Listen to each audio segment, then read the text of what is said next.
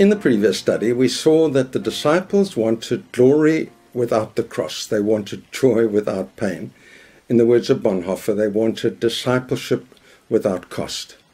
And now Jesus makes perfectly clear that that is just not on the table. He says, if anyone wants to be my disciple, they must deny themselves, take up their cross, and follow me.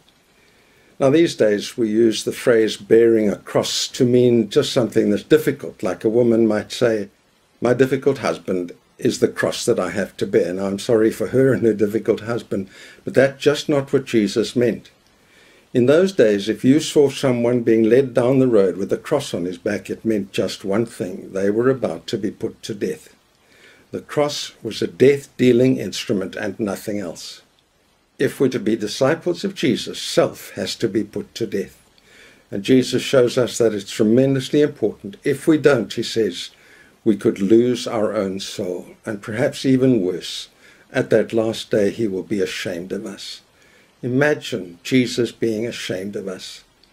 I can still hear the voice of my favorite preacher from my youth, Bernard Johansson, booming out, it's a shame to live the self-life in the family of God. I don't want Jesus ashamed of me. Self has to die. And it's a very difficult thing, otherwise more people would do it. So how do we do it? When Wendy and I were engaged, we agreed each to take the other's wedding ring and inscribe on it a reference to a passage of scripture for our marriage. I think I can still get my ring off. And now you can see what she inscribed in my ring. I think she chose the best passage in the whole Bible for marriage. Philippians chapter 2, verses 1 to 18.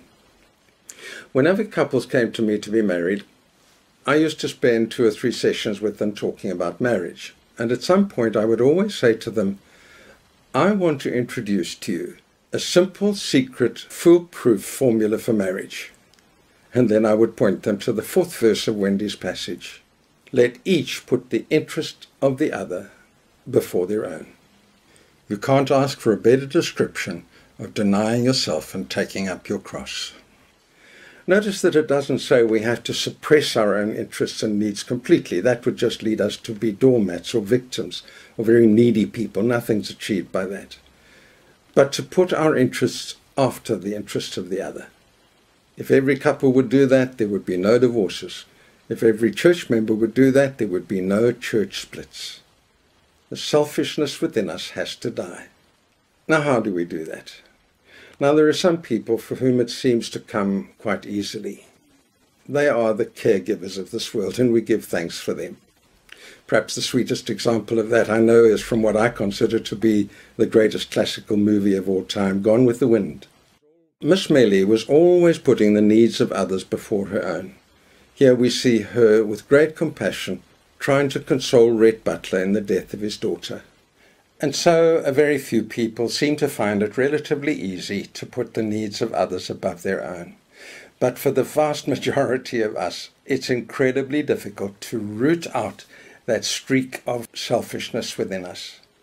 So I'm going to suggest 3 ways. The first is that we literally put into practice steps 4 to 7 of Alcoholics Anonymous 12 Steps Plan. Make a searching and fearless moral inventory of ourselves. Admit to God, to ourselves, and to another human being the exact nature of our wrongs. Be entirely ready to have God remove all these defects of character and humbly ask him to remove our shortcomings. The period of Lent is specifically set aside to making a fearless, searching moral inventory of ourselves, particularly comparing ourselves to the life of Christ. And that is really why I've done this series in Mark. The second is that I think it's very helpful to develop a habit of allowing our trials and tribulations, big or small, from a series of annoying red robots to something really serious, to allow our trials to cleanse us and particularly to purify us from selfishness.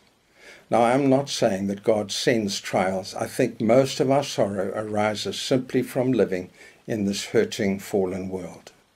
But if we allow our pain to burn away a little dross and produce a little gold, then at least we won't have wasted our sorrow. But the third and most important, I think, is the use of sheer old-fashioned willpower. Jesus said, deny yourself, take up your cross, follow me. Those are actually commands. I have to do them by decision, and by His grace, I keep them by my willpower. Now, I say old-fashioned willpower simply because the West at the moment is very flabby and weak-willed. But we must never underestimate the power of the human will. In the 1930s, the democracies were also very weak and morally flabby, and they allowed Hitler to get to power when with a little backbone they could have stopped him.